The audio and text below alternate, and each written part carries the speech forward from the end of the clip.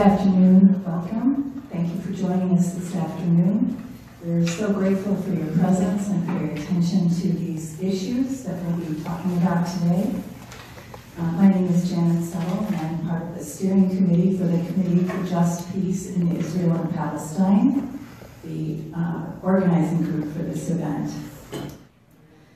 We want to thank all of the event co-sponsors: American Friends Service Committee, American Muslims for Palestine, Chicago chapter, Arab Jewish Partnership for Peace and Justice in the Middle East, Chicago Faith Coalition on Middle East Policy, Jewish Voice for Peace, Chicago chapter, and National Lawyers Guild, Chicago chapter.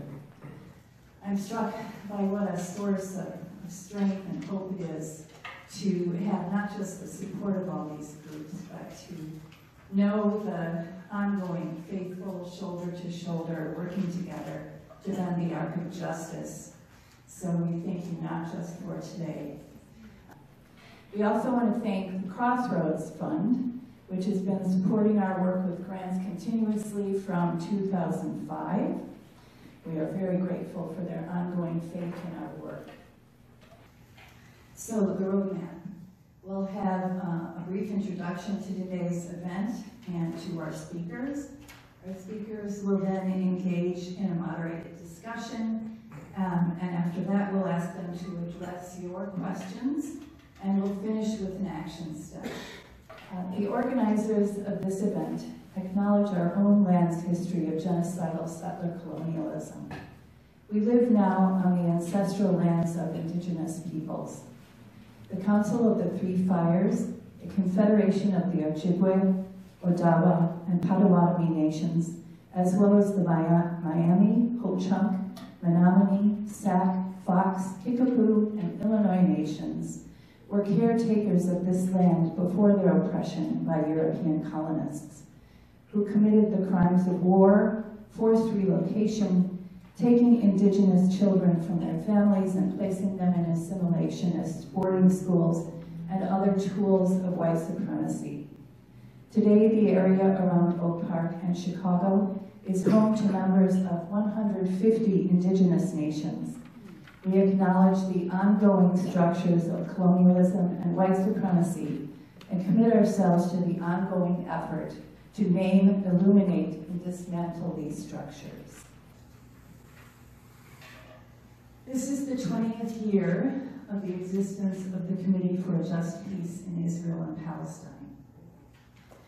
Coming of age during the pandemic, a national reckoning on racial justice, and global threats to democratic ideals and practices and to the earth itself demanded a sober consideration of the path forward, one that recognized the genuine urgency of justice-focused movements that eliminated policies and structures that maintain injustice, and that also pointed the way to liberatory movements.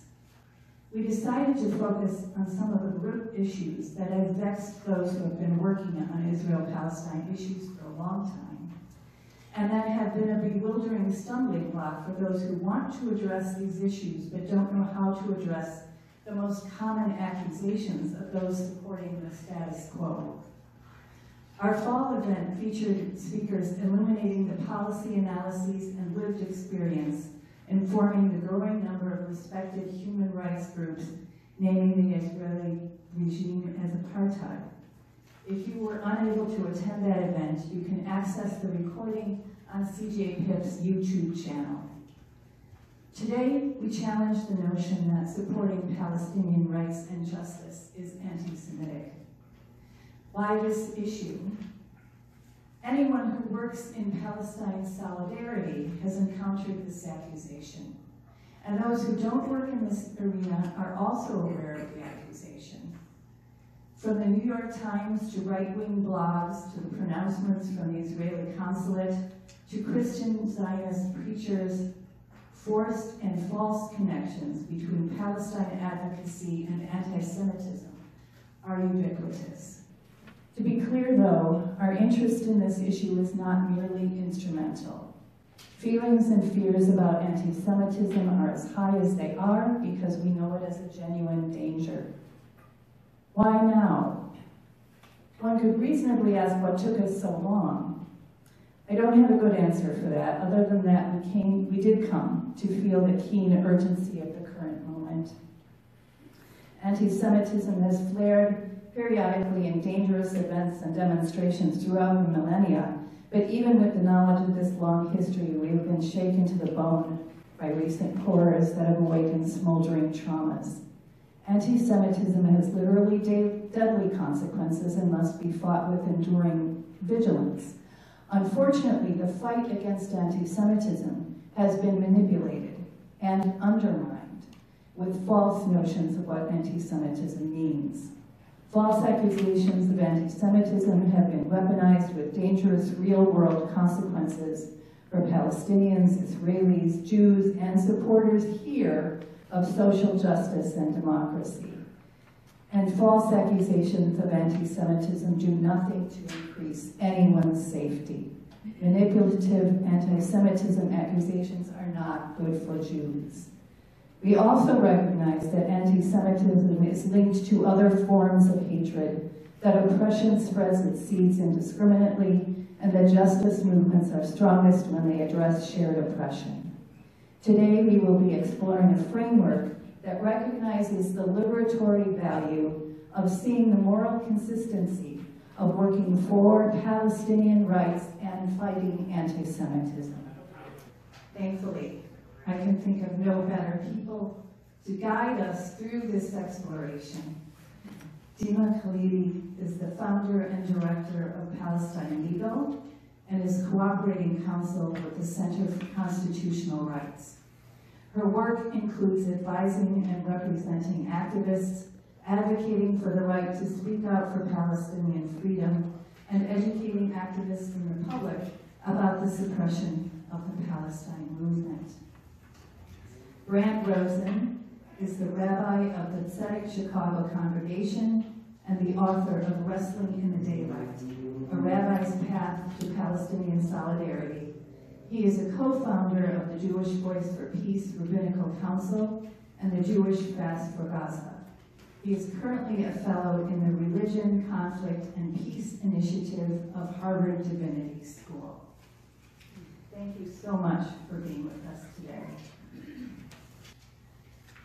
So let's start out with a question about the history of anti-Semitism. Many people talk about anti-Semitism as a movement that grew and had its full expression in Nazi Germany, although we do know that it has a long history. Should anti-Semitism be best understood as the product of a particular historical moment? If not, what does anti-Semitism look like today, and how can we fight it? Thank you, Janet, and thank you all for being here. Before I begin to address these very, very difficult and vast questions, I want to thank CJPIP for having us, particularly to Janet and Karen and Becca for arranging this. This program was literally 2 years in the making, and so I'm very humbled to be part of it, and it's always really a pleasure to be part of the program with CJPIP, and it's a particular pleasure to be doing this program together with my good friend Dima. You know, when I thought about that first question, I had a very, very difficult time trying to figure out a way to frame an answer to what is the history of anti-Semitism and what does it look like today. So I'll throw out a few pieces that I think are bullet points that I think I find important, and that hopefully will spur a conversation both between Dima and I, and also eventually with us all. When we talk about the history of anti-Semitism, of course, it goes back to ancient times. It finds its origins in religious hatred that was initiated in the Christian church. It was religiously focused, but also very much manifest through violence against Jews. And So there's a difference, I think, between anti-Judaism and anti-Semitism. And I think what we're talking about here is a hatred, a prejudice, hostility, and violence toward Jews because they're Jews, I think is probably a good working definition for our program today. We want to talk about the history of anti-Judaism. That's a whole separate, connected but separate conversation.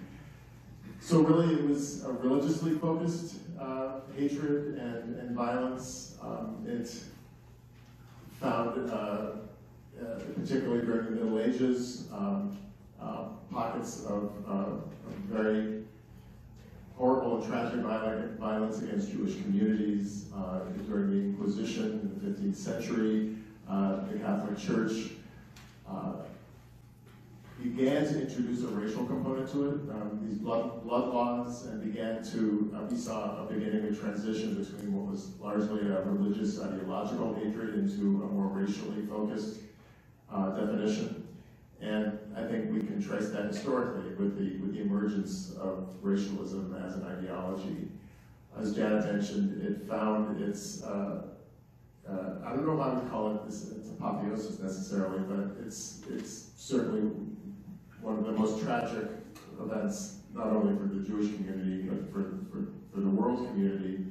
And I think when we think of anti-Semitism today, the Holocaust looms particularly large, obviously. To the question of, is it the product of a particular historical moment? I think I would phrase it a little bit differently. I think there's always been a through line throughout history. I think it's ebbed and flowed, and I think largely we find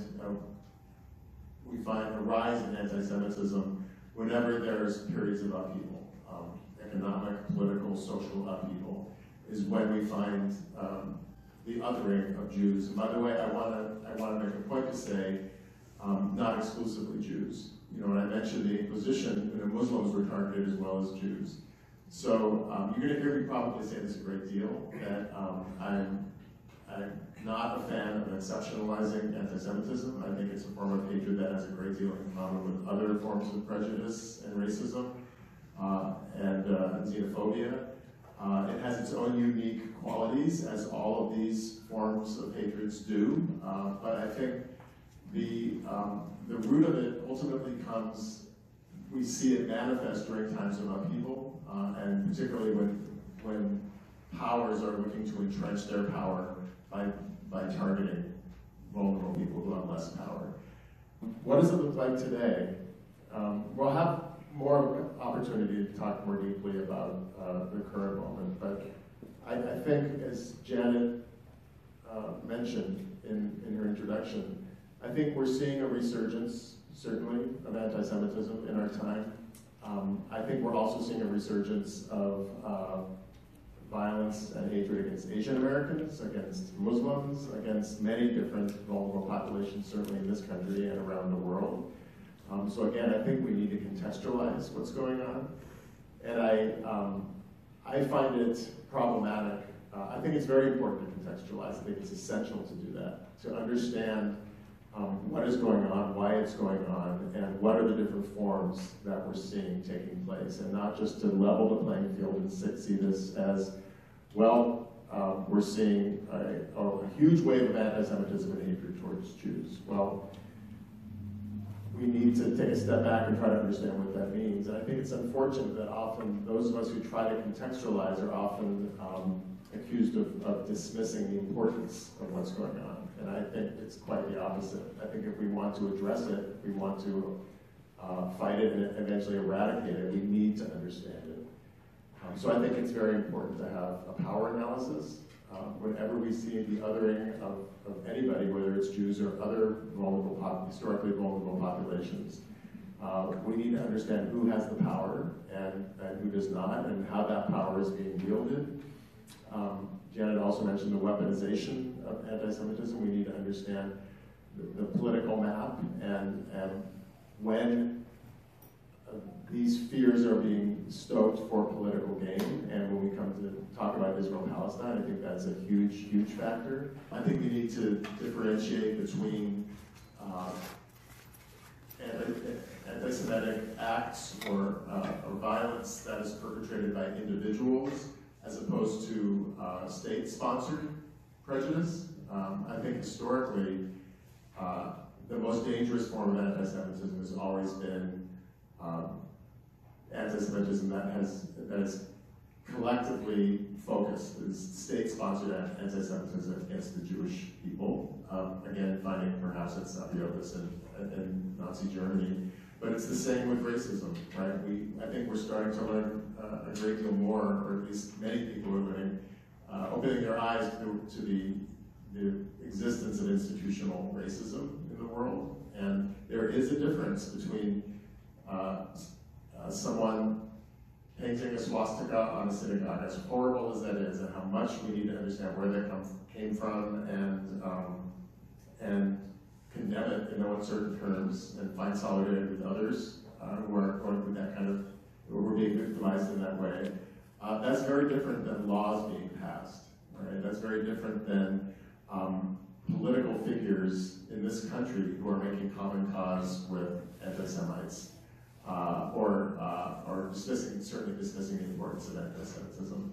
Charlottesville was a wake-up call, certainly, about the existence of white supremacy in general, but certainly anti-Semitism in this country. It never went away. It's a part of this country's history.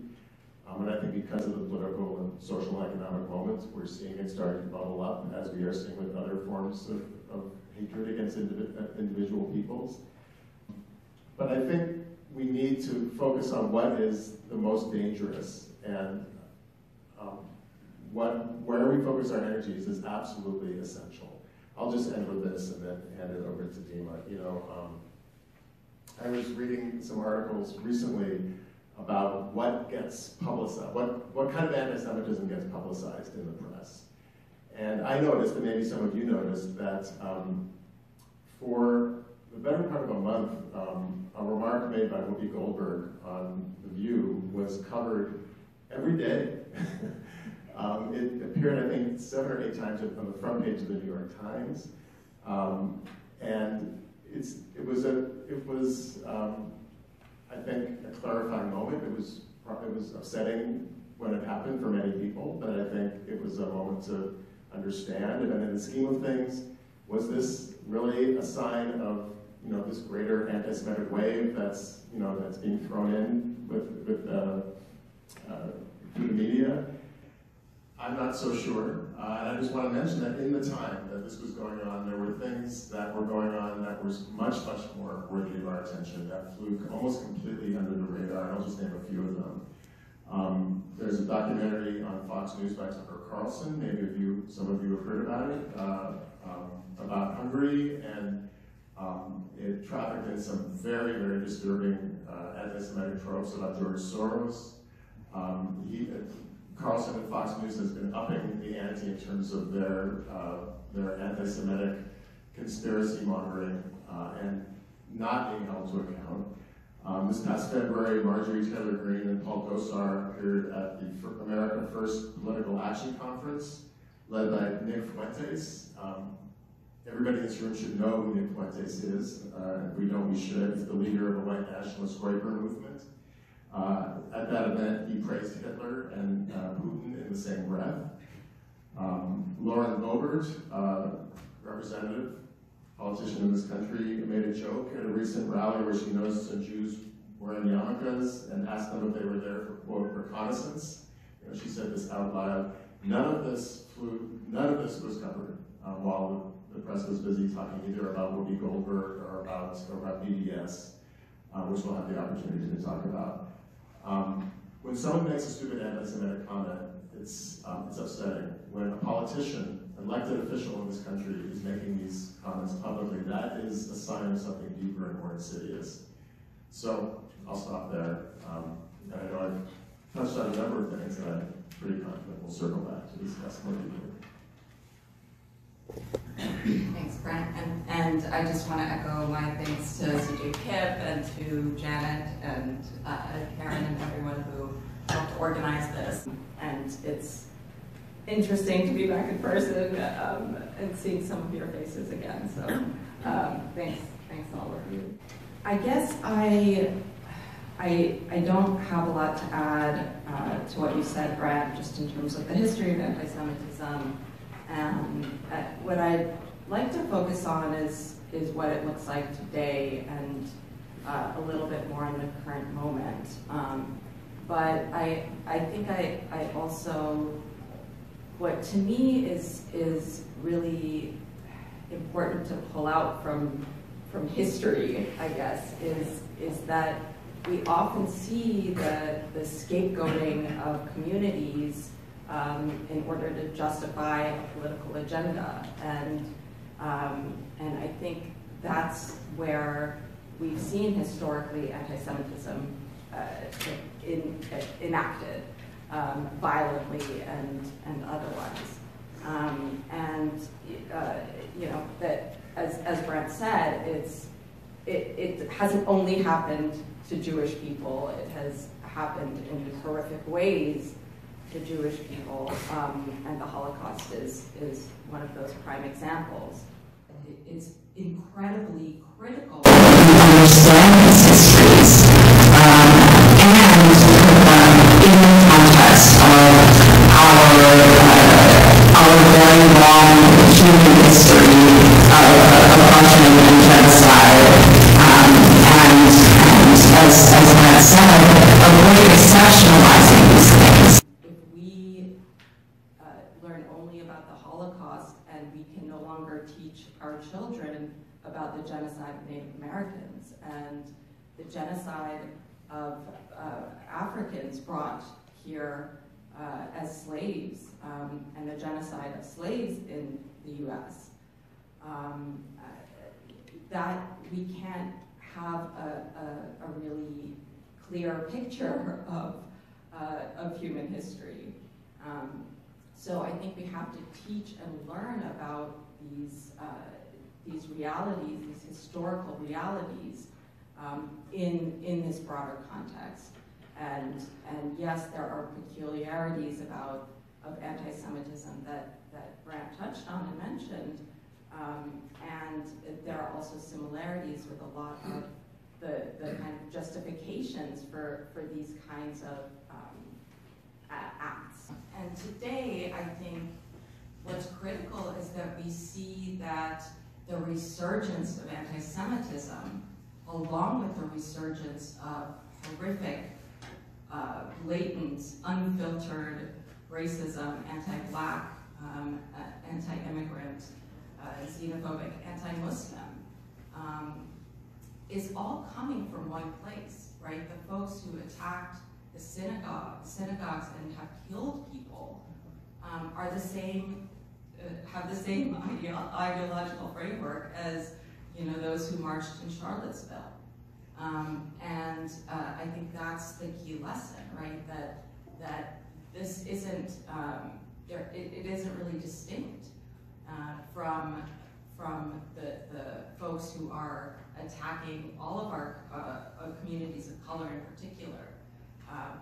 So, and they are also the same folks who oppose Palestinian rights.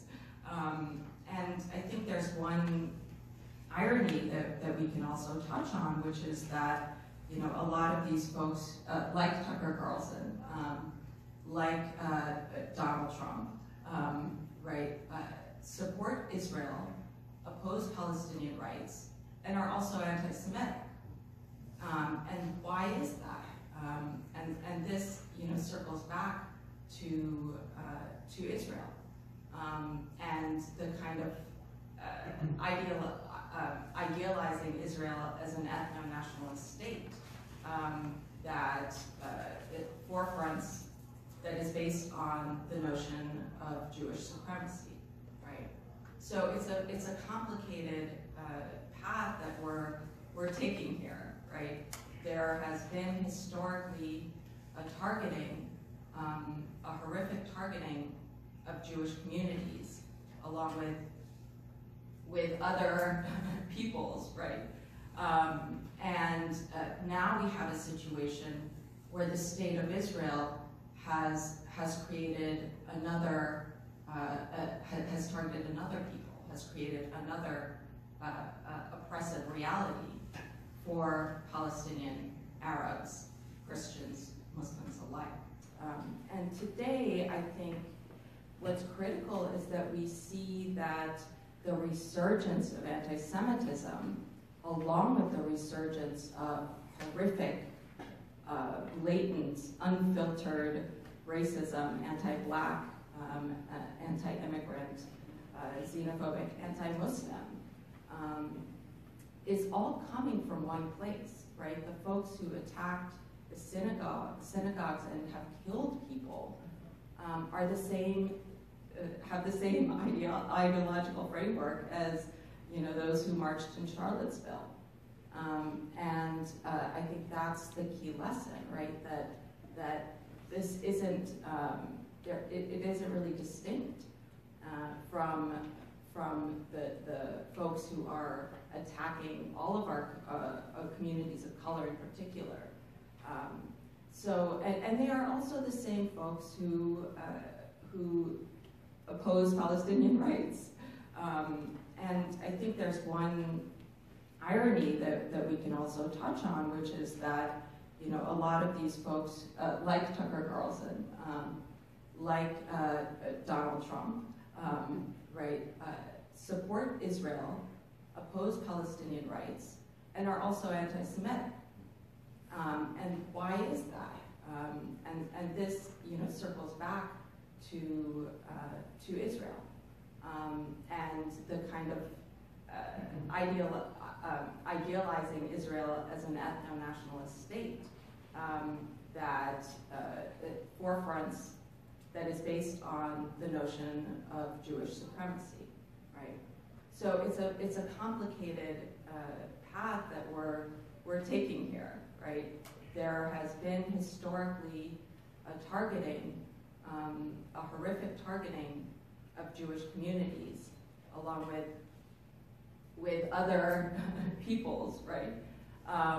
And now we have a situation where the state of Israel has created another, has targeted another people, has created another oppressive reality for Palestinian Arabs, Christians, Muslims alike. So I wanna just point out this important kind of current reality of this kind of synergy between folks who hold anti-Jewish views. This includes Christian Zionists, right, who support Israel fervently, not because they like Jewish people, but because they think that the creation of the state of Israel will accelerate the apocalypse. Yes, right. So there's this synergy between actually anti-Semitic elements and you know, and pro-Israel sentiments. So I think that's one of the important notes about what's going on today, and how that kind of dovetails with what we know is the targeting of Muslim communities, Arab communities, immigrant communities, and a very strong opposition to Palestinian rights in order to support the state of Israel ultimately. Dima beat me to it a little bit. You know, on the issue of those who profess love for Israel, but also with the same breath are voicing these terrible anti-Semitic tropes. And I think these are two very good examples. You know, there is an alt-right love for the state of Israel because, as Dima mentioned, it's an ethno-national state. You know, and these are white people who want a white state for themselves, and they look to Israel, and they say this over and over again. Many different white nationalist movements have articulated this admiration for Israel because this is a state made up for a specific group of people right? And they say it's nothing wrong. It's nothing wrong with those other people. We just want a state of our own because our state is being taken away from us. And they lift up Israel as an example, as an ethno-national state, a state that's made for the benefit of one particular group of people. But these are people who absolutely, because of their racial ideology, have no love lost for Jews. But Zionism is something that speaks to them. And Christian Zionism is another great example of this, right? The people who, and Christian Zionism has been around as long as Jewish, even a little bit longer than Jewish Zionism, by the way. So Zionism is not a uniquely Jewish movement. It's very much a nationalist movement that has all kinds of religious overtones from an interfaith point of view. But this notion that physically bringing Jews to settle historic Palestine is somehow redemptive, right? And for Zionist Christians, that means it will hasten the coming of the Messiah, and those who accept that Messiah will live well in that land, and those who don't will be consumed in the apocalypse. I think probably everybody in this room are familiar with these tropes.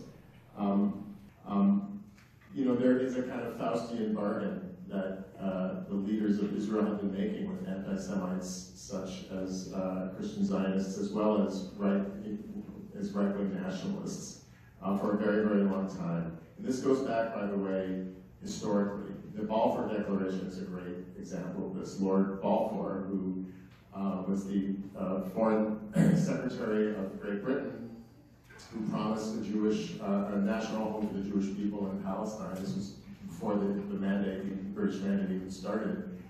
Balfour, for many generations in the Jewish community, was lifted up by Zionists as a hero. I mean, there are people who named their children, Jews who named their children after him. This was a turning point for Zionists, a huge gain in terms of their legitimacy, political legitimacy. Lord Balfour was a notorious anti-Semite. He was a main sponsor of the Alien Exclusion Act in England when Jewish refugees from pogroms in Eastern Europe were seeking entrance into England. They passed a law that barred entry, and he's on record as giving speeches in Parliament about the odious nature of these people that they have no place in this country. England has a history of either closing their borders to Jews or even kicking them out back in the 16th century, but that's, again, history. So I think it's important for us to understand that Zionism itself has made common cause with anti-Semites, and largely for cynical political purposes. Anti-Semites such as Balfour and others want their Jews out of their country, so they'll support a place like Israel that will bring them to that place. And Israel demographically needs them in order to maintain a majority, a demographic balance of Jews against non-Jews. So it's a kind of Faustian bargain that I think we need to understand, and we need to unpack, because there's a trope that is very much been at the center of Zionist ideology even before the Holocaust, which is that the world is an inherently dangerous place for Jews, and it will always be that way. And the world hates the Jewish people, and that is why we need a Jewish state. And that is an ideology that otherizes Jews, when you think about it, right? It is somehow dependent on anti-Semitism for its very existence. There's a kind of a troubling symbiotic relationship between Zionism and anti-Semitism that we need to somehow untangle when we're trying to contextualize and understand what anti-Semitism is and is not, and how it's being weaponized for those purposes. So I think we do want to continue this thread that you've just introduced about what anti-Semitism is and is not. And you've introduced a sort of a working definition, but there's been a lot of activity in this area of whether and how to define and to redefine anti-Semitism in political bodies and ecumenical bodies. So what are these definitions, and why is this debate so contentious? How does this definitional debate affect Palestinians? And maybe, Dima, if you could weigh in on this first.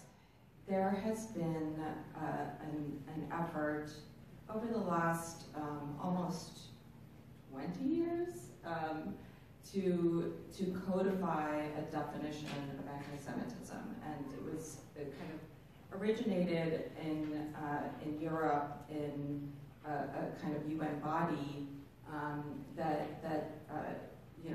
where actually pro-Israel groups introduced a definition of anti-Semitism that included what is termed kind of the new anti-Semitism that is related to Israel. So this was intended as a way to identify anti-Semitism for reporting purposes in Europe. And it was never really officially adopted, but proponents of this definition have since really, it has really been pushed throughout Europe and the United States on many levels. And this definition kind of starts with a relatively uncontroversial definition of what anti-Jewish hatred looks like. So I think we do want to continue this thread that you've just introduced about what anti-Semitism is and is not.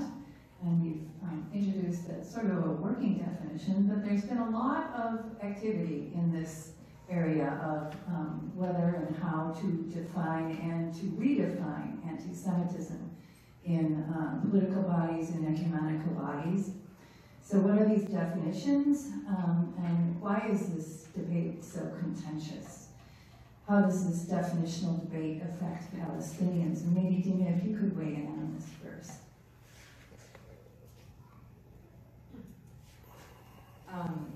So there has been an effort over the last almost 20 years to codify a definition of anti-Semitism, and it kind of originated in Europe in a kind of UN body where actually pro-Israel groups introduced a definition of anti-Semitism that included what is termed kind of the new anti-Semitism that is related to Israel. So this was intended as a way to identify anti-Semitism for reporting purposes in Europe. And it was never really officially adopted, but proponents of this definition have since really, it has really been pushed throughout Europe and the United States on many levels. And this definition kind of starts with a relatively uncontroversial definition of what anti-Jewish hatred looks like. But then it is focused, it gives examples. And several of those examples are focused on Israel. So what this definition says is, for example, that double standards against Israel are anti-Semitic, and demonization of Israel is anti-Semitic. Calling Israel a racist endeavor is anti-Semitic. And we've seen this kind of definition, which is now was taken up by the International Holocaust Remembrance Alliance and is now referred to as the IRA definition of anti-Semitism. It has been adopted by several European countries and institutions. It has also been pushed here in the U.S. through legislation. We've seen legislation pushed in the U.S. Congress that has failed. But then Donald Trump issued an executive order that adopts the definition for the purposes of federal agencies that are implementing anti-discrimination laws. So if there are accusations of anti-Semitism, this definition is to be used to identify what is anti-Semitic and what isn't. It has been also been pushed in state legislatures. So Florida, of course, no surprise, has adopted this definition in its anti-discrimination laws, and in that bill, in that law, Florida law, it includes as anti-Semitic focusing human rights investigations only on Israel. So you're not allowed to just do a human rights investigation on Israel. You have to presumably do it about every other human rights issue in the country. So it goes with this idea of,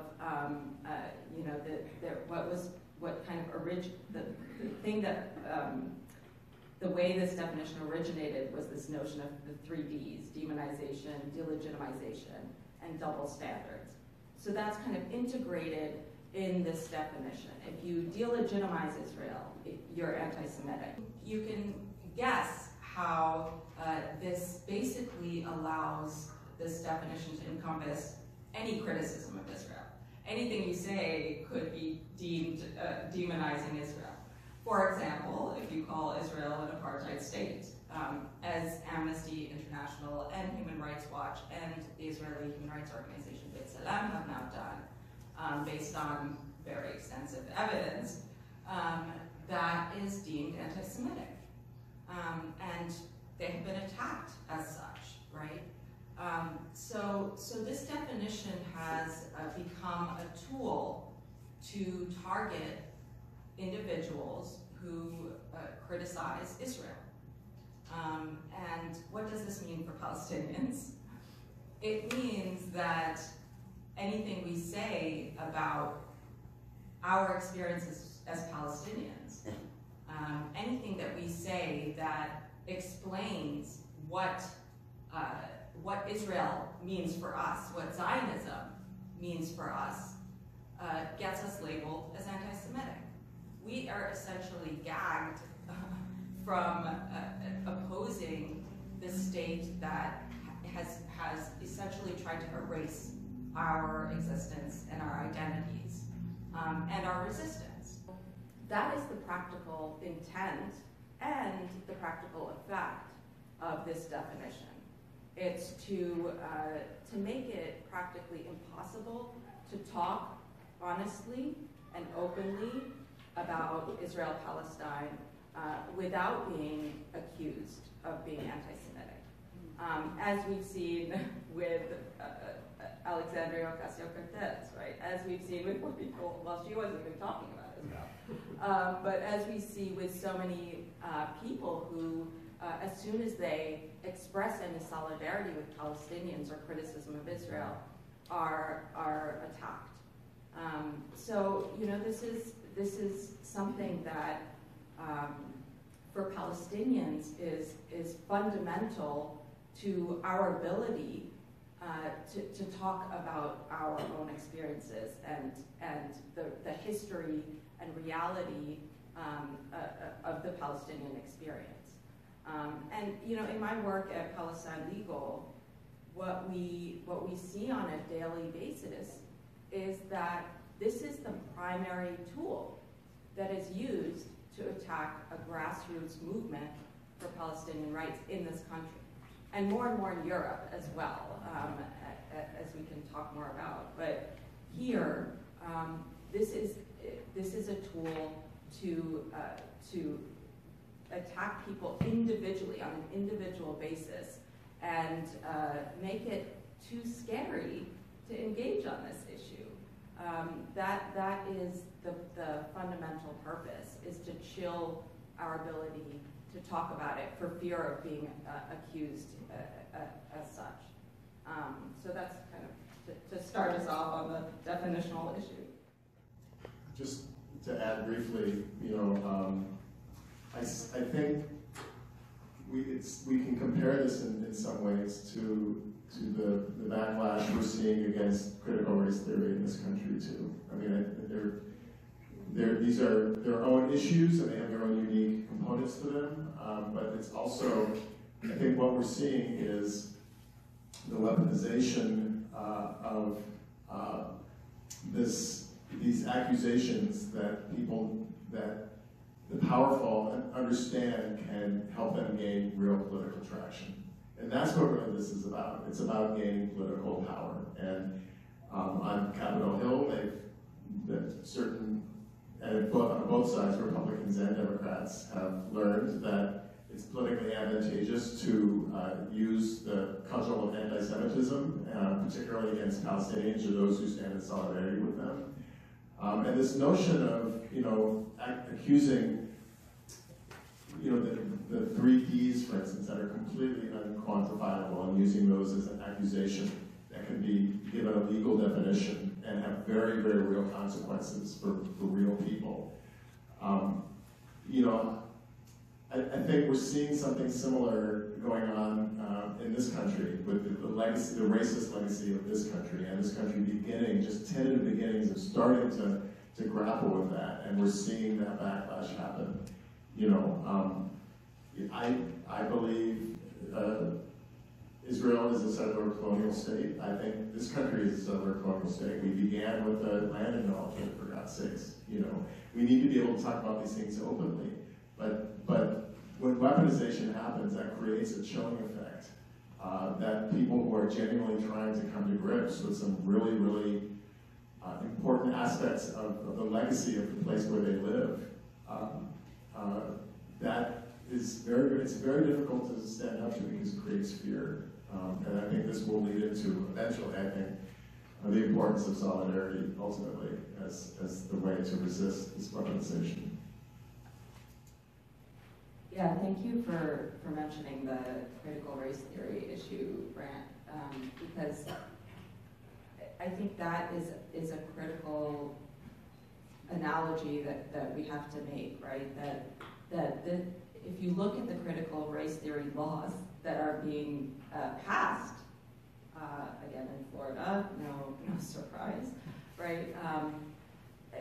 They are trying to tell teachers what they can and can't teach, and what they can and cannot say about race and about sex and about the history of the United States in their classrooms. And it's such a broad and ridiculous prohibition that it's impossible to understand what is and isn't allowed, in the same way that this definition of anti-Semitism is so vague and broad and ridiculous that no one could possibly understand what is and isn't demonization or delegitimization or whatever. So that's one point, just that it's they are both based on this completely broad-based attack on our ability to talk about things. And they're both targeting educational institutions, ultimately, right? So and they are both being pushed. Let's also kind of circle it back to this original question, or our previous discussion. They're both being pushed by right-wing actors, right? Right-wing groups like the American Legislative Exchange Commission, and other groups who are targeting educational institutions in general. So I think that's also really important. So we are going to spend some time in a minute talking about the institutional effects of this weaponization of anti-Semitism. But I want to ask each of you a question about how you deal with this in personal conversations. Many people in this audience are familiar with having conversations about Israel and being shut down, and being shut down about Palestinian rights. How do you deal with that sort of situation when you are in a conversation, either one-on-one or in a small group? I guess it's going to sound fairly obvious, but I think we need to learn how to stick our necks out and name these things out loud when they happen and not let them go by. And that's the beginning of what solidarity is being able to say these things out loud and put yourself on the line to a certain extent. And in an interpersonal way, it's, I don't want to overstate the case, but I talk with folks about this all the time. There are people who are terrified of bringing things up in their families, in conversation in their communities. And I also want to say, by the way, it goes both ways. And this is an example I often bring up because it was a really important experience for me. I'll just say very quickly, I spoke on a panel a few years ago in Pittsburgh at a racism conference, and it was a panel after a documentary movie about Israeli apartheid. It was called Road to Apartheid.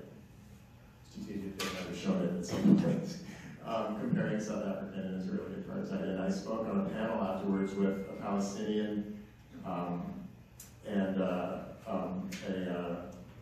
think an African-American person.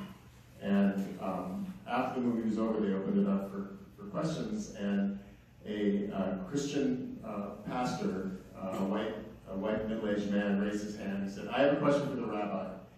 And he said, this was an amazing movie, this was such an important movie, how can we get this out there?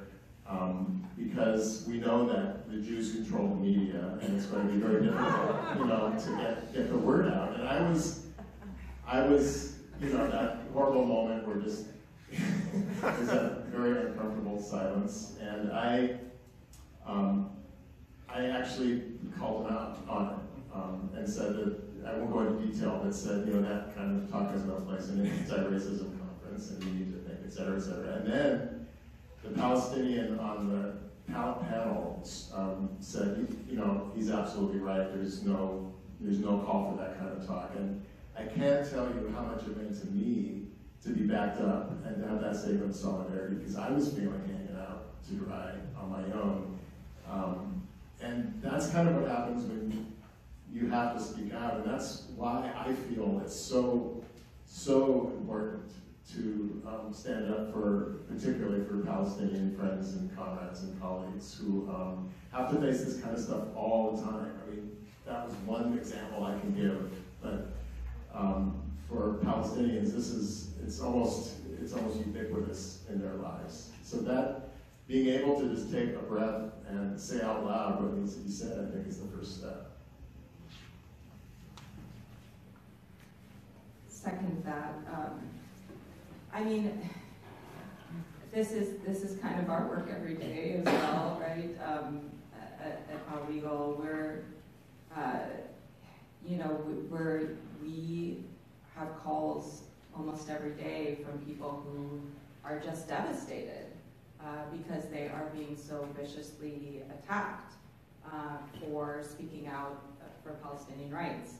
And we have a lot of Palestinian Arab Muslim clients, but we also have a lot of non-Palestinian Arab Muslim clients, a lot of Jewish clients, and Black, Asian, Latino, whatever.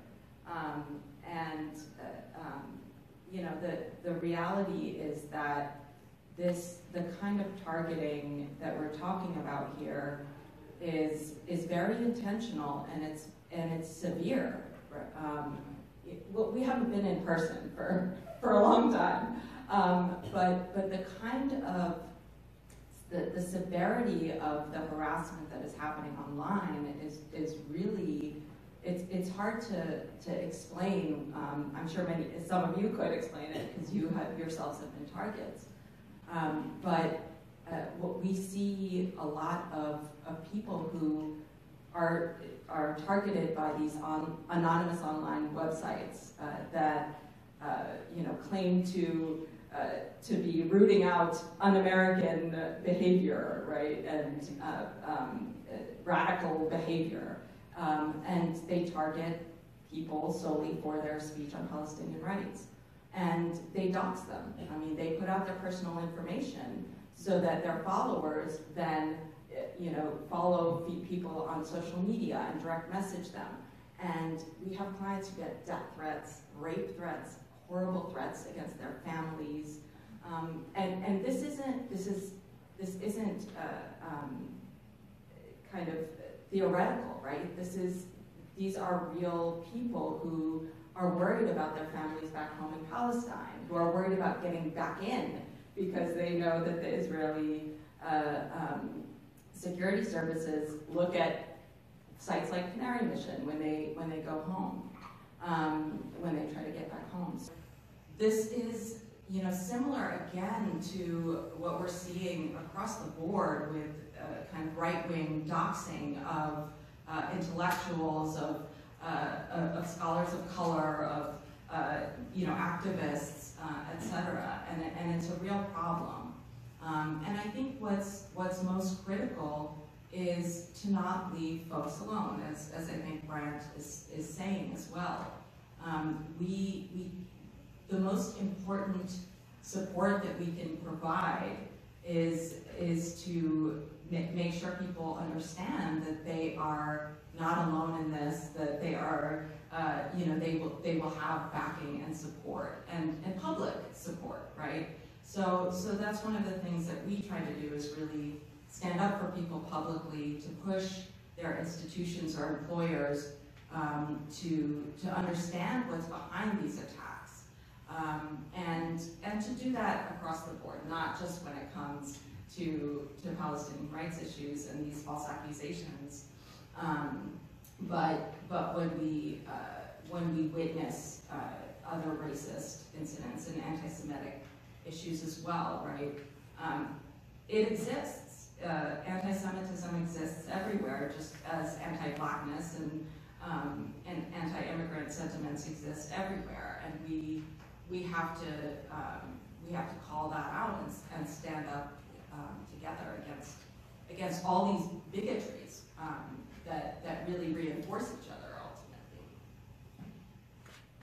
ultimately. As a Jewish person who's aware of this resurgence of anti-Semitism that's both going on and being discussed a great deal, I've noticed in the Jewish community this tendency to kind of circle the wagons when these things happen. You hear things like, "Oh, it's happening. It's happening again. No one has reached out to me." This kind of feel like we only have ourselves.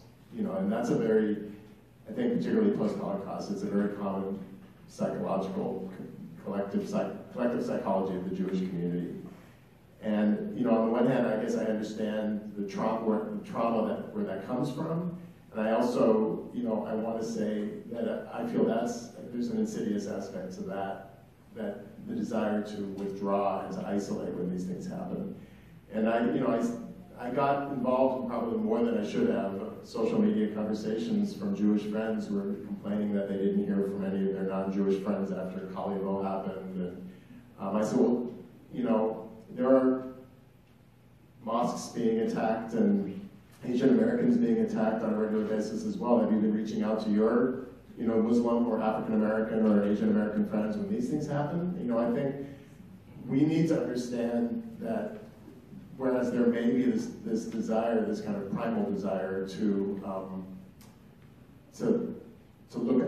isolate, I think we need to find ways to use these moments as moments of empathy, because that's the only way we're going to get through this. And thank you for those thoughtful and helpful answers. We're going to talk about how false definitions of anti-Semitism have led to attacks on civil liberties at this moment. We've seen many forms of criminalization enacted in the name of anti-Semitism, and which exploit concerns about Jewish safety, including Israel's recent naming of 6 of the largest and strongest Palestinian civil rights organizations as terrorist organizations. And we live in the state of Illinois, which was the first state to enact anti-BDS legislation that has since proliferated in other states. How and why is the U.S. and global Palestine solidarity movement such a big target of the Israeli and U.S. governments, as well as pro-Israel civil society groups? What are the broader implications of these attacks on the Palestine movement? So I think we've kind of touched on, we've touched a little on the way that false accusations are used to target the Palestine movement, but I think it's important to understand the much broader context that this is happening in. We have seen for a couple of decades in particular a widespread, concerted effort to target the movement for Palestinian rights. And that's because in the last couple of decades, this movement has really grown. Why? Again, it has taken us this long to kind of get to what is at the center of all of this in the first place, and that is what's happening in Palestine. This is fundamentally about the Palestinian experience of dispossession, of occupation, living under occupation, and living in an apartheid reality for the last many, many decades because of the establishment of the State of Israel, because of the Zionist project of turning historic Palestine into a state that privileges Jews over indigenous Palestinians. This is what has been happening in the US over the last 20 years, is that there has been a growing a growing grassroots movement here that has seen Israel's ferocious attacks on Gaza in 2008, 2009, Cast-led in 2014, where we saw hundreds of Palestinians in Gaza killed and the infrastructure destroyed. And there were mass protests that happened all over the United States. It's the age of social media where this is being really live streamed to us, right? Where we see one of the most advanced militaries in the world attacking a besieged population in Gaza. Not to mention the daily humiliations of life in the West Bank for Palestinians under occupation. So that's what this is fundamentally about. A movement here that has grown in solidarity with Palestinians who are experiencing this oppression. And Israel has seen this, and it's a threat. And the movement is not just protests, but it's based on activism that has grown around a Palestinian call for boycott, divestment, and sanctions, right? Based on the South African BDS tactic. So with this growing grassroots movement and these tactics that have generated a lot of discussion and debate on college campuses, for example, where students are bringing divestment resolutions, calling on their universities to divest their funds from companies complicit in Israel's occupation. These are threats to what has been in this country an almost unconditional support for Israel. So Israel's response has really been to ramp up the attacks. And the primary pillars of those attacks have been this attempt to define anti-Semitism and use false accusations, but also accusations of terrorism or support for terrorism. That's kind of the other pillar that we see. It takes many forms, and it's coming from a lot of directions. Again, with my work at Palestine Legal, we really try to document what's happening here. And it's not just these individual attacks here and there, right? This is a concerted effort. Yes, universities, campuses have been a primary target in the form of not just targeting of students, but also discrimination complaints, claims that universities are tolerating anti-Semitic environments because there's a lot of Palestine activism on campus. Also in the form of lawsuits. Lawsuits against the Olympia Food Co-op, for example, for endorsing a boycott of Israeli goods. Against the American Studies Association for endorsing an academic boycott of Israeli institutions, right? Lawsuits against all kinds of, one of the biggest U.S.-based advocacy groups in this country, the U.S. Campaign for Palestinian Rights, accusing it of material support for terrorism because it supported the Great March of Return in Gaza, right? There's a lawsuit that is trying to hold liable a U.S. advocacy group for the burning of Jewish National Fund forests in 48 Israel, right? So the claim is that because there were flammable kites and balloons let off during the Great March of Return in Gaza that burned JNF forests that were planted over destroyed Palestinian villages, let's not forget, that U.S. campaign's tweets in support of the Great March makes it liable for this damage that allegedly Hamas created, and therefore U.S. campaign is Hamas and they're liable for whatever, right? So there's this use and abuse of anti-terrorism legislation to target Palestine advocacy. And as you allude to, Janet, there's also legislation, right? So this is coming from our elected officials who are being directly lobbied by Israeli officials to enact legislation targeting the boycott movement. So 32 states now have legislation in force that punishes people or entities that engage in BDS. So some of these laws actually require contractors with the state to sign a certification that they do not and will not boycott Israel as long as they contract with the state. There is a range of tactics being used to attack individuals, groups, the movement as a whole, and it's being done from above, right? We have elected officials who are taking up these calls from the Israeli government and Israeli officials to target our movement.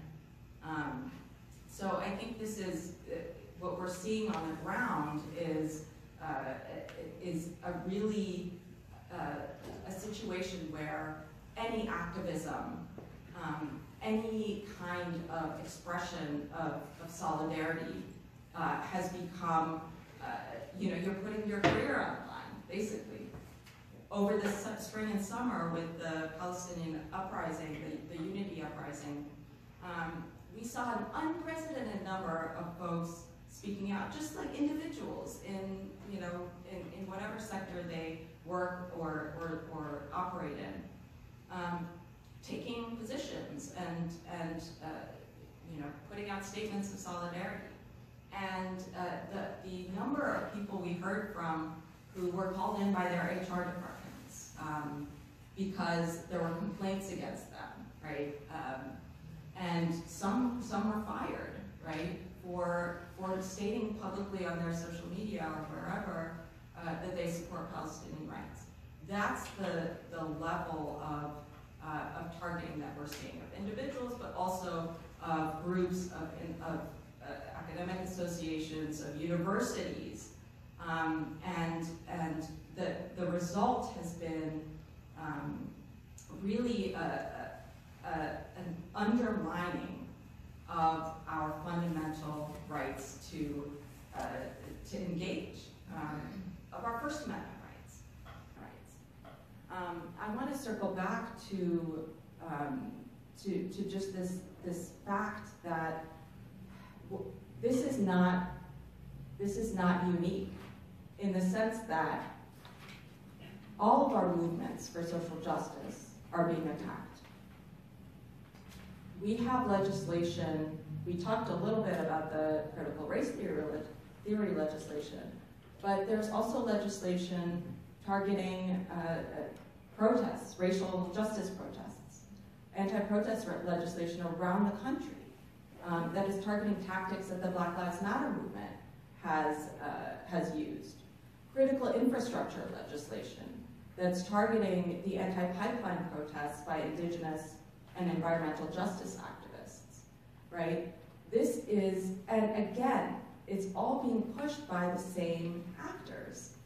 ALEC is behind all of this legislation. It brings together conservative legislators from around the country and gives them this model legislation. And it's just a template, right? So a clear example of that is that these anti-boycott laws that I mentioned that require you to sign, certify that you won't boycott Israel, are now being used, the same template, to target companies that boycott the fossil fuel industry, right? Texas, no surprise, has a law that if you contract with the state, you have to certify that you don't boycott the fossil fuel industry or the gun industry, right? So fill in the blanks. Fill in the blanks. We are in a situation where it might be easier to target boycotts for Palestinian rights because they're not popular. Our elected officials are almost entirely united against our right to boycott for our rights. But what boycott is it going to target next? And boycotts, as the Supreme Court has said, are fundamental First Amendment rights. So we're seeing a widespread, across the board attack on our constitutional rights. And I think we can extrapolate that to all of our constitutional rights, voting rights, our right to privacy, our right to choice, right? So we have to think about this expansively and connect the dots and understand what's really at stake here. It's not just our ability to talk about Palestine, but about all of our efforts to really change the status quo and see effective change for justice. Just thank you for that, Dima. It's so important. Yeah, I think we see it happening over and over in the case of Palestinians because that's, and again, it's Democrats and Republicans. There's very little political cost, for taking those stands. That's an easy one for them. But I think we need to connect those dots and contextualize this as part of a larger movement. And if I could maybe just tweak it a little differently. I mean, it feels overwhelming and daunting when we hear about this onslaught. But the other way to think about this, and I think Dima was right to frame this in the context of backlash, because historically, when we see this kind of a political onslaught, it's from a power that sees its power starting to slip away from it. And they see the numbers changing in this country, they see the demographics changing in this country, they see the grassroots starting to grow and mobilize in ways they haven't seen before. They see laws that are getting passed where things are being taught that they're not happy about, or people being included and tolerated in ways that they're not happy about. And it happens over and over. It happened going back to Reconstruction in this country and voting rights, and even well before that when the powers that be, generally the white majority, feels their power starting to be fundamentally challenged, we see this kind of backlash occur. And so I think we need to understand that both in terms of tactically, that I think, I think what Dima does and groups like Pal Legal are so important because we need to defend the people who are on the front lines who need defending. And I'm sure it often feels like whack-a-mole that there's just so many that are. But we need to defend people whose lives and careers and livelihoods are on the line. But we also can't completely fall into a defensive strategy. That this is happening, so that means that what we're doing on some level is meaningful and is getting their attention, and we need to double down on all levels, whether it's grassroots organizing, whether it's visiting our representatives, and there are people in this room who have done that with many times, that we can't hold back, we can't be daunted by the backlash, because the backlash is really ultimately a sign of a kind of a desperation. But powerful, powers can do a lot of damage on their way down, even as their power is being challenged, so we can't take that lightly. But I also think we can take heart in the fact that the reason this is happening is because what we have been doing has been making a difference.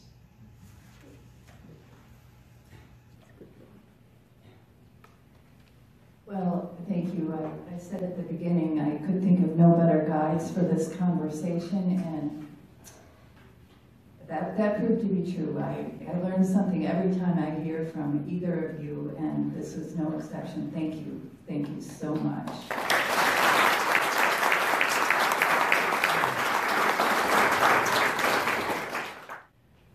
Okay, so we have 3 questions that have something to do with tying our conversation to the situation in Ukraine.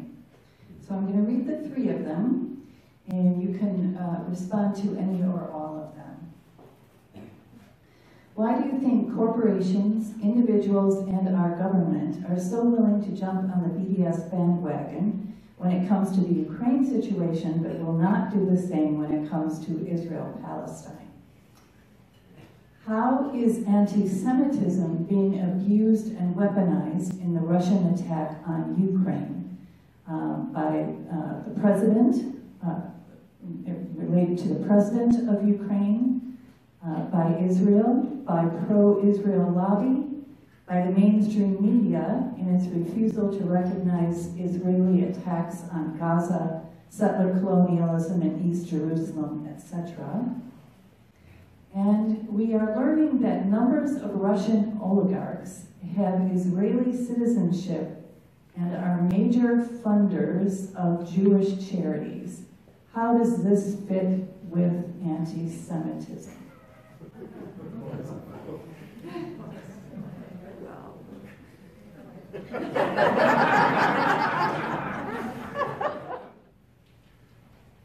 Oh, well, yeah, the BDS bandwagon when it comes to Ukraine and Israel-Palestine. It's Europe. I mean, it's, yeah, it's called racism, I guess, is the one word answer to that. I mean, it certainly doesn't surprise me. Historically, this country has had no trouble sanctioning other countries for all kinds of reasons. And it comes down to what they see as what is politically expedient and in their quote-unquote national interest, and often driven by, who their allies are. So that's that one. What was the second one? About anti-Semitism being weaponized in the Russian. Yeah, that's not such an easy question. I don't know enough about what's going on in Putin's head to be able to really comment about his statements about denazifying Ukraine. There may be people here who can address that better. I don't know how much of it is weaponizing fears of anti-Semitism, and how much of it is, the political calculus that he's been considering. I don't know that I would just say that anti-Semitism is all that's going on when Putin makes these claims. And the situation in Ukraine, is enormously complex, and I could recommend some good reading, but it's not easy. There's a Jewish president, and there are neo-Nazi militias that are fighting, on Ukraine's behalf, and then Israel is trying to figure out how best to leverage its, politically to insert itself, and it's not easy for them given their past relationship between Russia and Ukraine. One thing they are, which I think is not surprising to me, is the number of Jewish Ukrainians that they're taking in. Again, it's, there's millions of refugees, and they're saying, well, the Jewish ones can come to Israel. And there's something, this goes back to what we were saying about the nature of an ethno-national enterprise, that you're going to pick and choose the refugees that are going to help you gain a demographic advantage. Is just, I think, is really a hard one to stomach, at least for many of us. And the last question about the oligarchs. I'm not quite sure what the question is. How does it dovetail with anti-Semitism? How does it? It doesn't do the cause of Jews any good to have billionaire, but it's not only, there's plenty of oligarchs that are not Jewish who are out there, and that needs to be lifted up. I think I have all kinds of intra-communal conversations about who our institutions take money from, and I think this might be a teachable moment for many Jewish organizations when they might reconsider the source of the funding that they get. While as a Jew, I'm ashamed of this behavior, and there's a part of me that feels like, well, this is just going to stoke more anti-Semitism because it fits every stereotype that anti-Semites have about Jews. It's also important to point out that there's plenty of oligarchs to go around, and when people are only focusing on a certain group of them, I think we need to broaden and recontextualize what's really going on. This is not about some kind of Jewish conspiracy, and we need to call it out if it becomes more explicit. I can maybe add to the first question, why are corporations, governments, et cetera, so quick to boycott Russia? The way that the anti-boycott laws have been framed partly answers that. They prohibit or punish boycotts against allies. Sometimes they name Israel and sometimes they don't. But the idea that only some kinds of boycotts are okay if we agree with their purpose, that's the message it's sending, that the government can decide what is okay and not okay to boycott or to criticize or to protest or whatever. And that is fundamentally contrary to the First Amendment, the notion that the government cannot dictate what is okay and not okay to say or to not do, but okay to say and advocate for. So I think that's important to note. And obviously, like the arguments against boycotts, the Palestinian boycotts, that's kind of encompassed in these anti-boycott laws is the idea that they're discriminatory.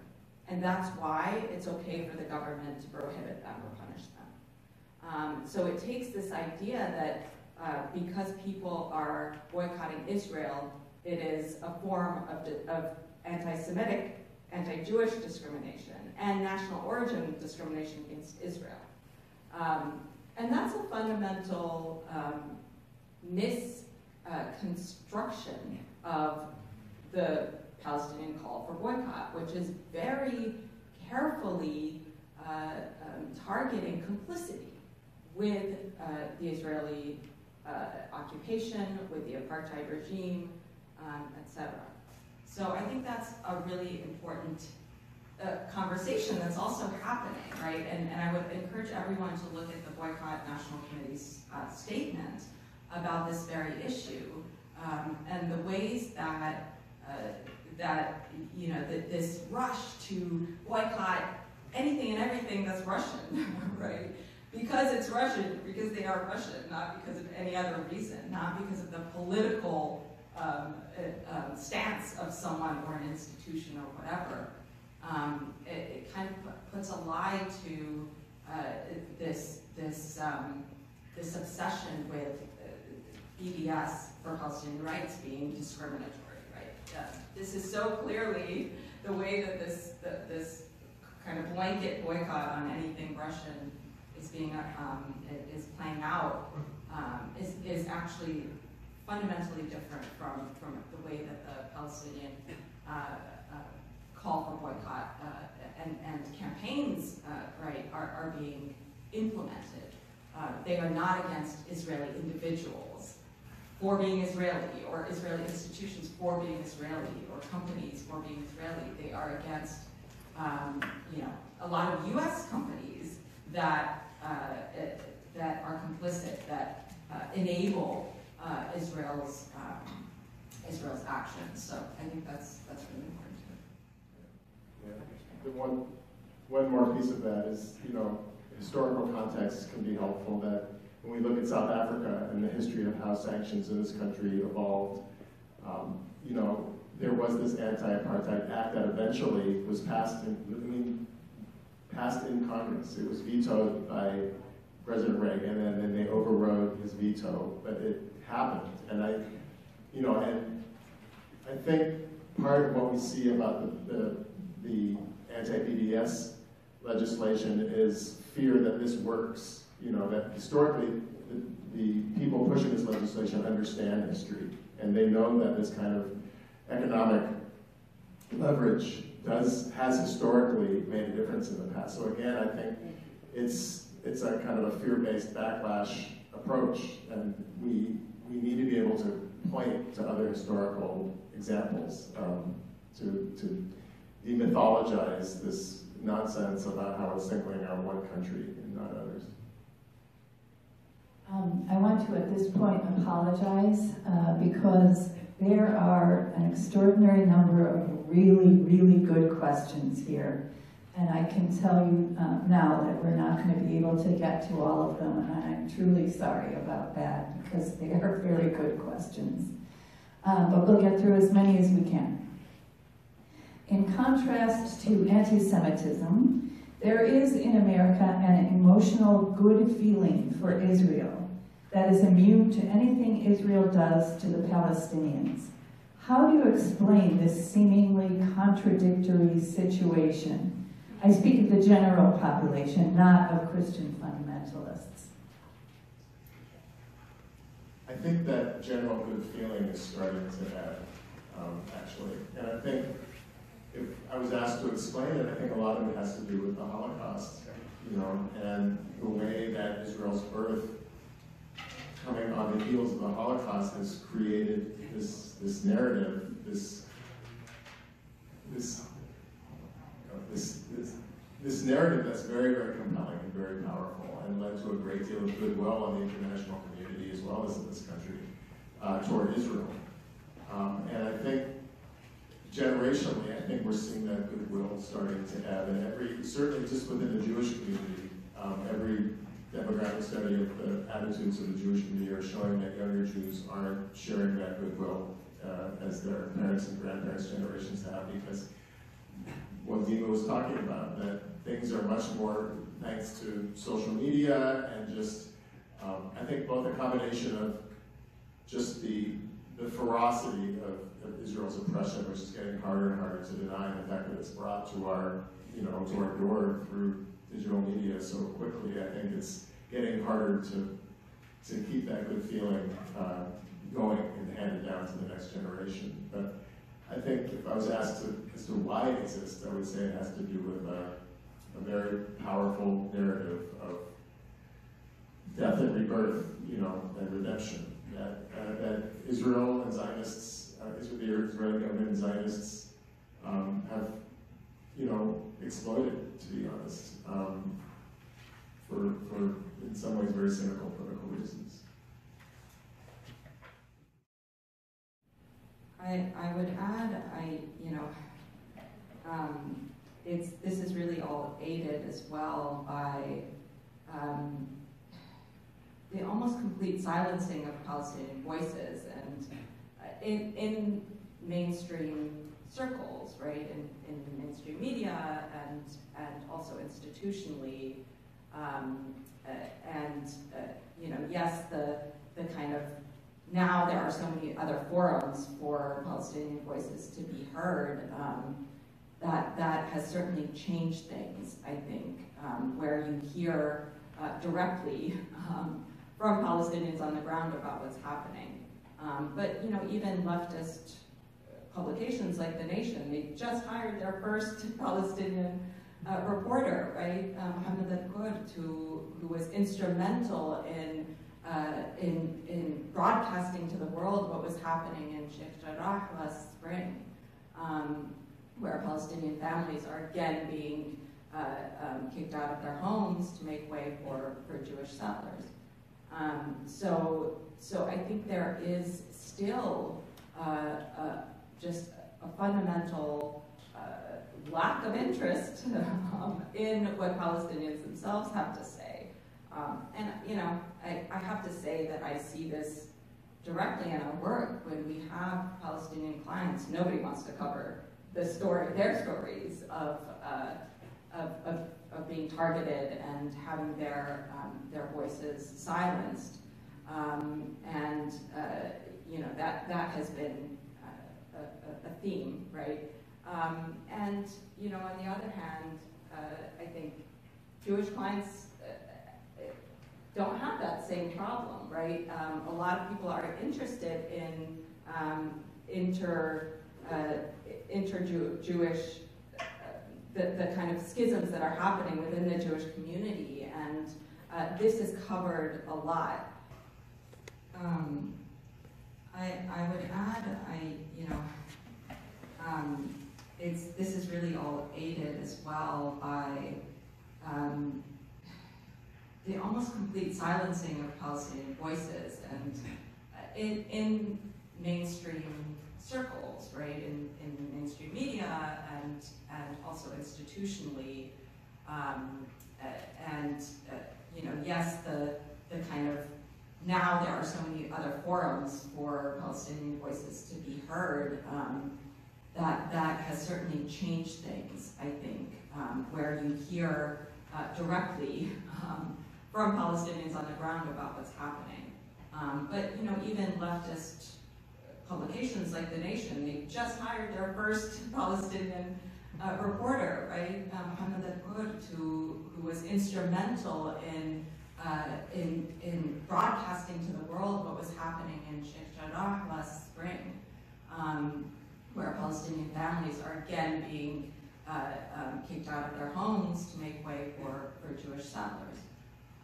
So I think there is still just a fundamental lack of interest in what Palestinians themselves have to say.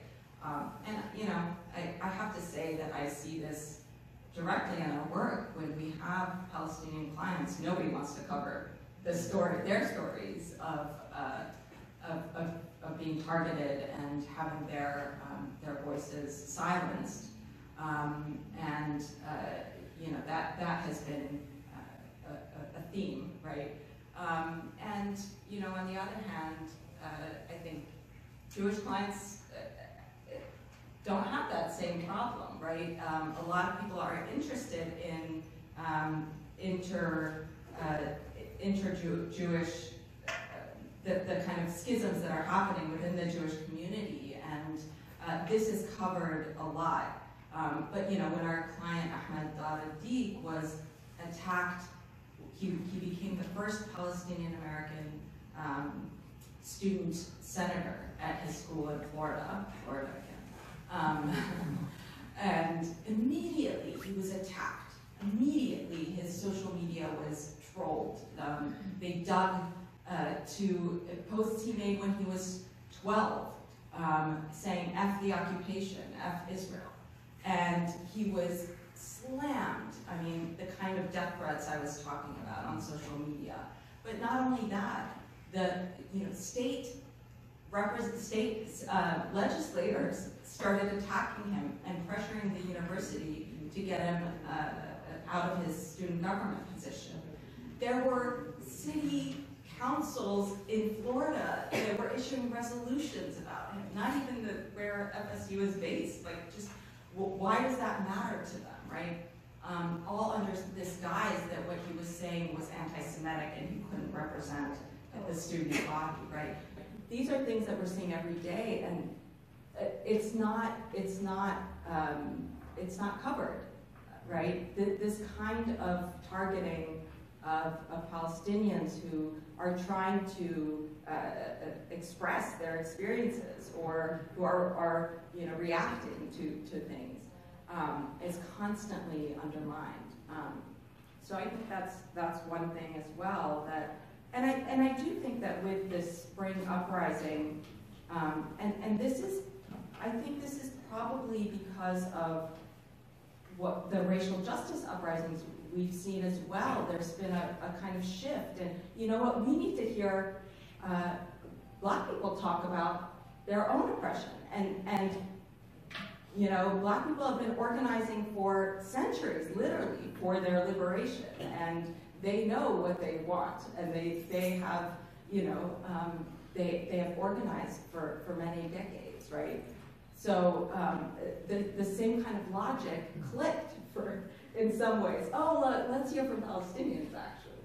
And so that's what we need more of, I think. And once you start hearing directly from Palestinians about what is going on and what their experiences are, that starts to shift the view of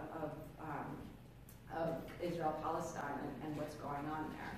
So I encourage, that to really be a focus for folks, to seek out those voices, and really to go there.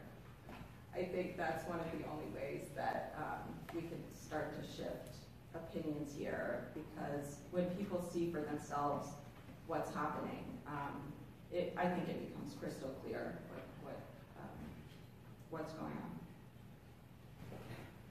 We're going to be able to get to a few more questions, but first we have Rebecca Levin from the Committee for a Just Peace in Israel-Palestine to talk about an action step that we are requesting. We want to talk to you for 1 second about what you can do. About 45 minutes ago, a gentleman got up and walked out and he said, "This is really good, but this is just so upsetting. My stomach is in knots. I got to get out of here." And this is in response to that yes, when you just listen and you learn and you understand and then you don't do anything, all it does is make you nuts. And so what we're encouraging you to do is take action. And there are a number of things that you can do. One of them is that when Lynn passed around the ad that was taken out about the Amnesty International report, you have to know that report, that ad, we were not allowed to publish in Sun Times. Sun Times did not accept that ad. And what is that ad saying? This ad is advertising the Amnesty International's report that called Israel's behavior in the country apartheid. And Amnesty International, the organization that's most highly regarded as a human rights organization around the world, can't get their information published just as a regular news report. So we decided to take out an advertisement, and Sun Times won't print it. And the Tribune buried it deep into its section on home life or something like that. So if anyone is wondering, what is it that we need to do? First of all, be aware of the fact that the silencing of voices that Dima was just talking about is happening here, is happening now with our voices, whether we are Palestinian, whether we are, whoever we are, when we're speaking up about Palestinian rights. And that's something that we have to be aware of and then speak out about. As you leave the event today, we're going to be passing out these little forms to you. And in it talks about HR 751. This is a resolution that Benny McCullum has proposed to condemn the United States for condemning the 6 organizations that Dima mentioned earlier, the human rights organizations in Palestine as Palestinian terrorist organizations. These are organizations that are critical for the well-being and the protection of Palestinian children, women, prisoners' rights, etc. And they've been now labeled as terrorist organizations, and therefore their money is being cut off. So what we ask you to do are two things. One, on this form, there is a telephone number at the bottom. If you don't know the telephone number, the name and or telephone number of your representative, either U.S. representative or Illinois representatives, if you call this number, you will be referred to it. It's not it will work for anyone, anywhere. Thanks very much. Thank you, Becca. Well, it's breaking my heart that I can't ask all of these questions because they really are great, but we only have the room for 10 more minutes. So I'm going to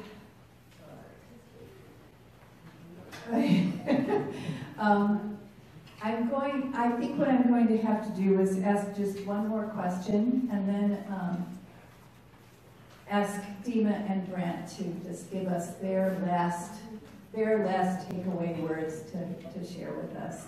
And unfortunately, it's a gigantic question, so good luck with this.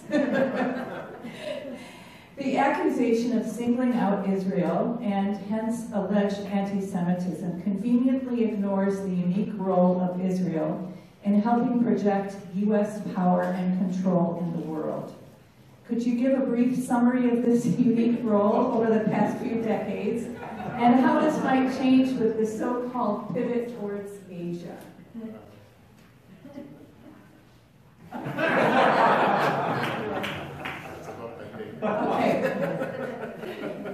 Yeah. It is a really good question, but I wanted to read it because it's an example of the extraordinarily thoughtful way that you are coming at this issue. Obviously, it's too big to answer and then get out of the room at 4 o'clock.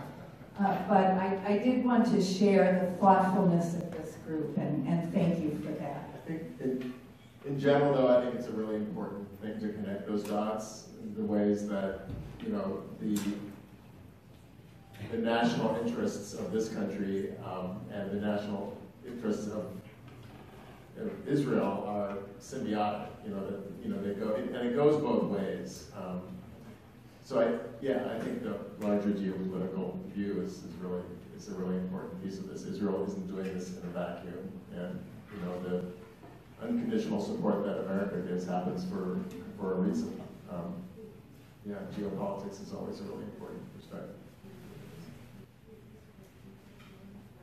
I'm going to just go ahead and invite the two of you to make your closing remarks, anything that you want to say, to summarize, or to expand upon something that you have talked about already. Please do.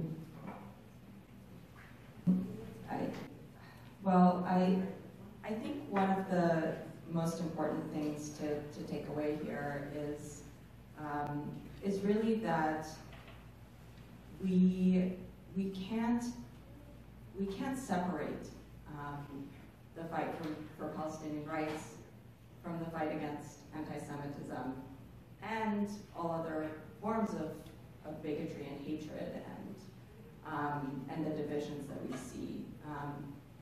I think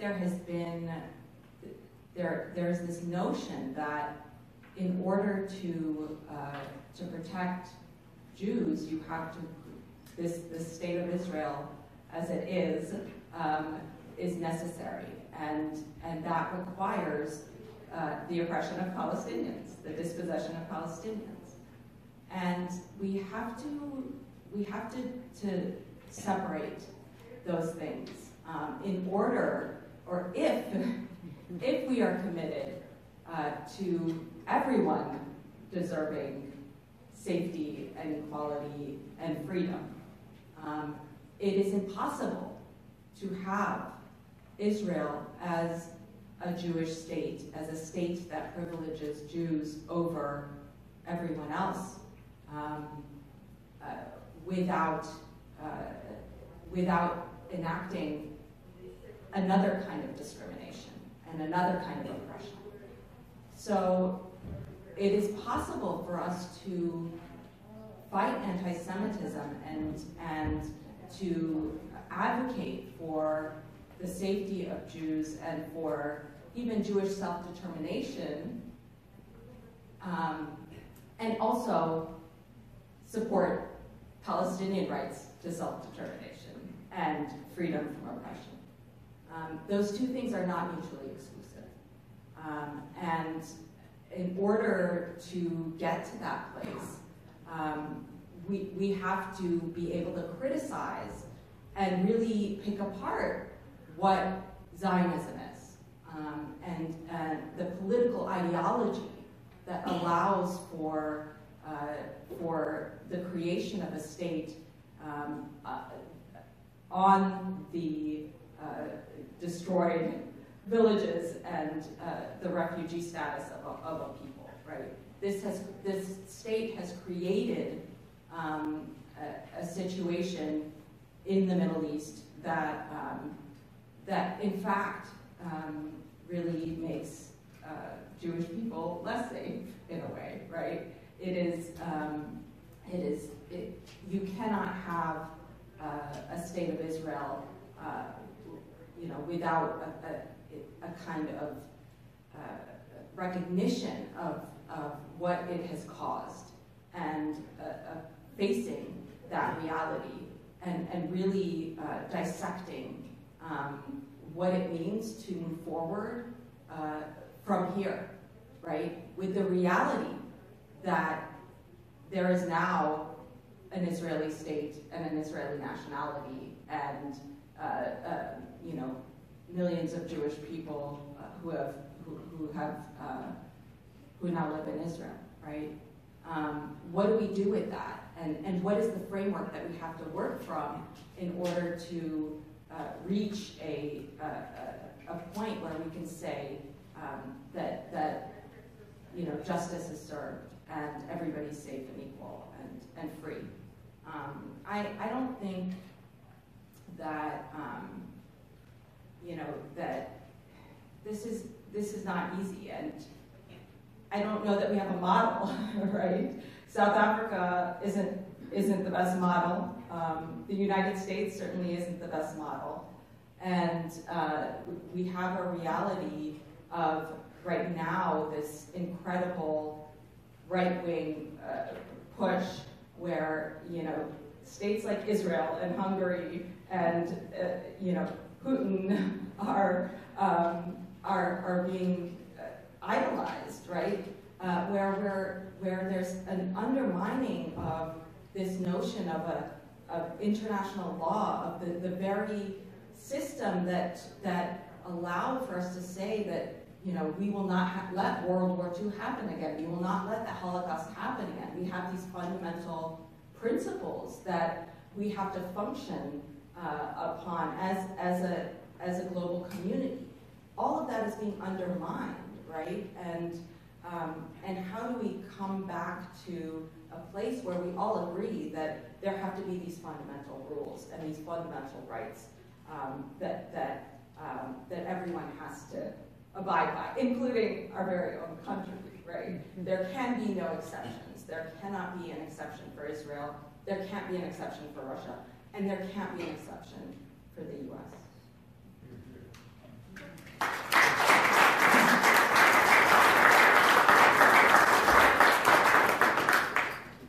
That's a hard act to follow. I say amen to everything Dima said. I would think what I take away from what she's saying is that we have to fight the mentality that the only way I can be safe is if someone else is rendered unsafe. The zero-sum view perspective on safety, that somehow it's a limited quantity to go around.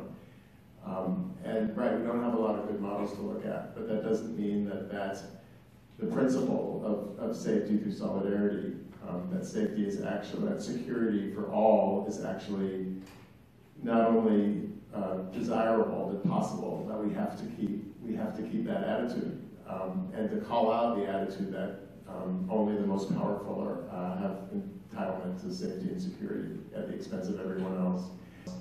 The other thing I just want to say is that I'm very happy to speak here, and I'm really honored honored to be asked to speak. There is always a part of me that I think lately is feeling a little bit of hesitation to speak on this subject. Not because I don't think anti-Semitism is not an important issue to talk about. It's an extremely important issue, but it is being discussed a great deal in the mainstream media and the world at large. And sometimes it feels like almost at the exception of other forms of hatreds that are out there. And I don't want to exceptionalize anti-Semitism by speaking about it in a vacuum, which is why I'm glad we had the opportunity to connect those dots today. But I think we need to consistently do that. You know, when there's an anti-Semitic incident, it is on the front page of most papers in this country. When a black child is killed by the police, we'll be lucky if it makes the paper at all. And I have Jewish friends who happen to be African American who point this out to me, that whenever there's a terrible anti-Semitic incident, it is painful for them on so many levels, both as a Jew but also as a person of color who is just wondering why the world isn't up in arms about what's going on to people of color in this country, in some ways on a more regular basis than violent anti-Semitism. So the other part is that there's so much more that we could be saying, and it's a vast issue, and I hope we've been able to at least chisel away at some of the more important points. And I really honor the fact that you've been able to stay here for 2 hours and talk about really painful things.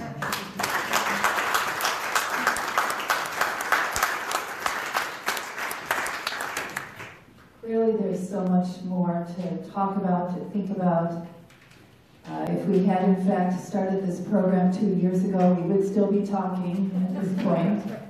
And I want to thank you all so much for being here. On the table at the front of the room, there's a number of resources for you to explore this topic further, including this book on anti-Semitism. Please, on your way out, this book is available. It's quite wonderful. Oh yeah, these books are only $10. I mean, we bought them for more, but we're selling them for $10. It's a great bargain. Thank you.